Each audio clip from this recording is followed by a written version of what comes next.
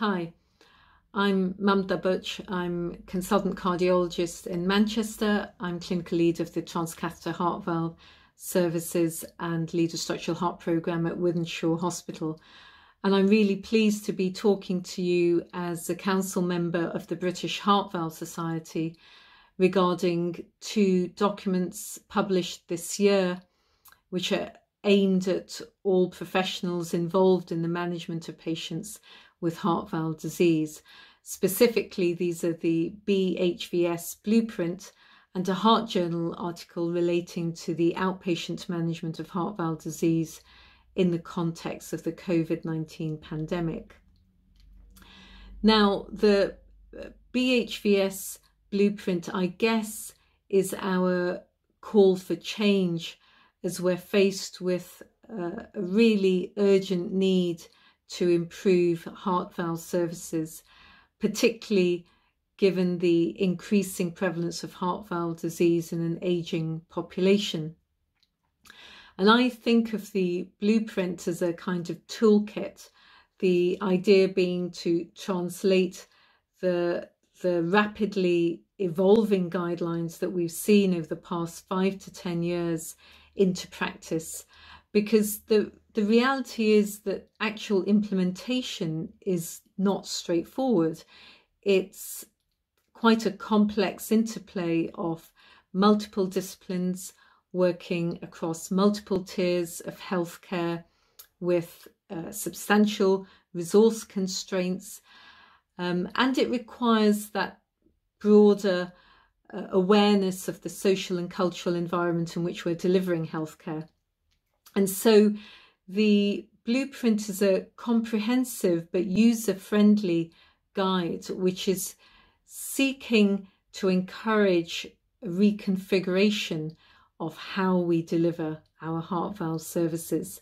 And it takes a firmly disease-orientated, patient-centered approach and goes through the patient's life journey with heart valve disease, if you want, from diagnosis to surveillance, endocarditis, prophylaxis and management, to intervention and post-intervention care. And it highlights the key standards that are required for good quality care, the specialist competencies that are required and how they can be achieved, and the framework within which we all as a team of multidisciplinary professionals need to work in a really well-coordinated way across the community, district general hospitals and specialist heart valve cardiac centres. And so it can certainly be used by the individual as a point of reference, but it also has an overarching role to really encourage and support you in your efforts locally to develop heart valve services in your region with that multidisciplinary approach. And this network-based care and the importance of it has been reinforced yet further this year in 2020. And of course, all clinical services have faced much greater challenges due to the COVID-19 pandemic.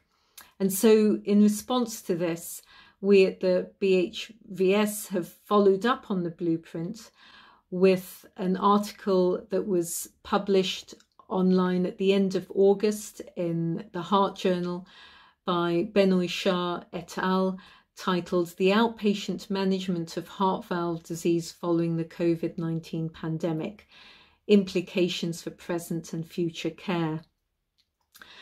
And what this paper is, I think, is very much a reflection of what the COVID crisis has done across our whole healthcare ecosystem, and that is to really crystallise in our minds the clinical priorities and needs of our patients, but also to enable established modern technology to finally disrupt the way in which we deliver care. And so better, more effectively meet clinical demands, but also improve quality of care, and I think in the long run, patient experience. And so what we do in this article is essentially distill down the blueprint further to provide a really clear, focused approach to the outpatient surveillance and management of patients with heart valve disease, with these key principles in mind, taking into account the significant constraints we face.